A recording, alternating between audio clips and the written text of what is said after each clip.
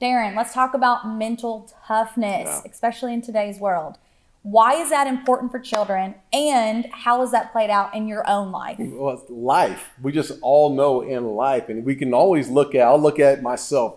People look at me and say, well, you've achieved so much in your life, and they always see the finished product. But what they don't see are the times that I've lost, and the times I get knocked down, and how I have to get back up, and the things that I had to overcome, the mental aspect that I had to come. Physical, at times, was there. The physical part of it was there, but the mental part of it is what I had to overcome to make sure I got to the next level. Can you give me some examples? Absolutely. I can tell you one right now.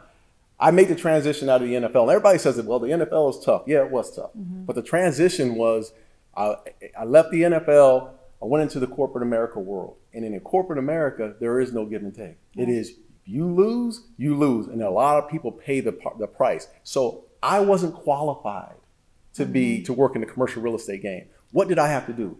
Mentally, first of all, I had to humble myself. Secondly, I got knocked down. I had to get back up. I had to be encouraged. I had people around me that were resilient and who encouraged me, gave me perspective of it doesn't happen in one day. That's right. And that's why I love KidStrong, because you're seeing kids who have to be resilient. Yes. We're pushing them. You're encouraging. The coaches are encouraging them to say, hey, listen, it didn't work today, but tomorrow's another day. Keep coming back. Let's keep on championing these kids to push.